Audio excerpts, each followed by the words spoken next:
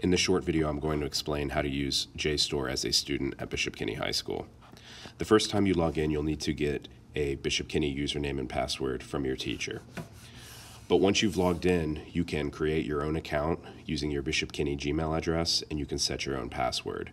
Every time that you log into JSTOR after that first time, you can simply use that Bishop Kenny Gmail and your own password to log in. You always want to make sure when you do log in that you see up top in the banner the wording access provided by Bishop Kenny High School. If you do not see that there, you haven't successfully logged in and you're not going to actually be able to view the full content once you begin your search. So what I'm going to show you here in short is how to efficiently search through the resources that are here contained in JSTOR. So what we're going to do is in the search field, we're going to type in the name of a story. And let's imagine that we're writing on this story for English class. So I'm writing The Minister's Black Veil, which is a very famous short story by Nathaniel Hawthorne that's typically taught in English 3 here at Bishop Kenny. You can see that I have an overwhelming number of results, 5,949. So the main thing I'm going to show you in this video is how to reduce the number of results that you have and have a much more bearable workload since you're limited in terms of how much time you have. So right out of the gate, the first thing to point out on the left side under academic content, you can see that we have a couple of toggles that we can enable. By default, we're seeing all three of these categories. We're seeing journal articles, we're seeing book chapters, and we're seeing research reports. It's my recommendation that you mostly limit your searching to journals. The only reason why I suggest that a book chapter is probably not most useful to you is often you will not completely understand what's going on in that chapter because it's part of a larger text, okay? Second, we can scroll down here and you see you have the option to narrow down your publication dates. I typically tell students to go with a relatively recent range, which is even more important in scientific disciplines. But here you see I'm going to go with 1980 to 2020. If you're not finding anything in the time range that you've specified, you can of course expand that and see if you find anything that's a little bit older. However, I should point out that many academic articles that are written prior to 1960 are going to be written in language that's more difficult and less familiar, and you're also going to have references that aren't necessarily something that you've seen before, okay? So it's always better to begin with something a little bit more restrictive and recent. Make sure you hit apply after you enter those dates. So already we can see after narrowing down to journals and 1980 to 2020, we've reduced our number of results to 2,031. Next, you are able to use these filters under subject to look for certain works of scholarship in specific academic disciplines. So as I said, The Minister's Black Veil is something that we teach here at Bishop Kenny in English 3, so I'm going to go ahead and click Language and Literature.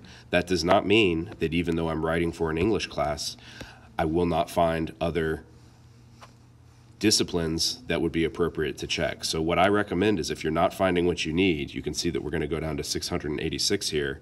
Go ahead and take a look at a few of these other categories and find if something suits you. For example, The Minister's Black Veil does deal with religious themes. So you see I have religion, which I could select, and that would add an additional 178 papers to what I'm seeing in my results. Okay? So next, notice that I've only typed in the title of the story here. I could further reduce the results that I get by adding the name of the author, Nathaniel Hawthorne. I could also add another word here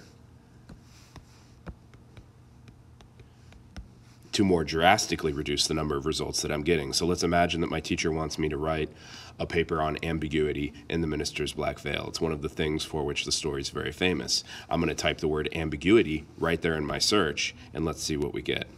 So you can see that I've actually gone up to 988. I can explain why that happened. Take a look on the left side. You see that all of our settings have reset. So we're going to do the same thing. We're going to check journals, 508. We're going to go 1980 to 2020. We're going to hit apply. Already 375.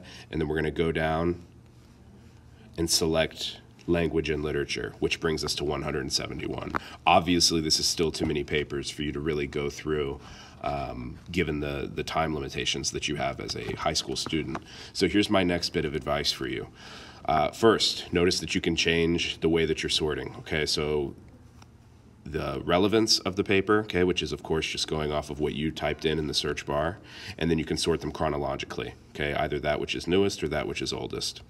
Second, on the right side, you can see here that you have some nice shortcuts. First of all, you can download a PDF of the paper. You can save it, which essentially bookmarks the paper under your account, and you're able to make separate workspaces, which are essentially folders. So let's say that you're writing a Minister's Black Veil paper. You save a bunch of materials in a folder called the Minister's Black Veil, and then when you move later in the semester to a different novel or short story, you can make a workspace for that particular text. Lastly, you have something that you're really going to like, the Cite This Item button. So you see here that you have a full readout that gives you MLA, APA, and Chicago style citations for your works cited page. You can copy this and paste it directly to your works cited page. Very easy, and it's more trustworthy than using something like EasyBib or EasyCite. I will say, if you see all caps in the entry other than JSTOR, make sure that you fix it and put it back in non-all caps, okay? Sometimes that happens just based on what the academic journals send to JSTOR, okay? Second, never put something in your works cited that you don't actually use in the paper, whether you directly cite it word for word, as in a quote, or you decide to paraphrase it, which of course still requires a parenthetical citation. So I'm frozen here. Let's see. We'll just refresh. Okay, so we see all of my restrictions are still in place, so we're good there. All right, second, let's say you're going through here and you want to find some way to differentiate between these different resources.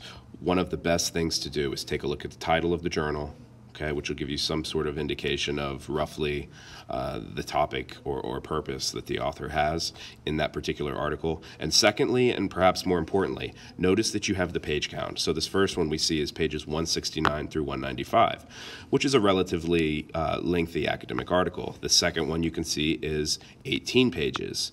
This third one, 7 pages. So one thing that I recommend to my students, when you find a lot of papers that are in here, something that might catch your eye is finding something that's of reasonable length. You probably don't want to read a 30 or 40 page article, which is, in this case, much longer than the short story itself. Okay, so that should cover it. You're free to contact me if you have any questions. My email is digeorgiop@bishopkinney.net. Thanks.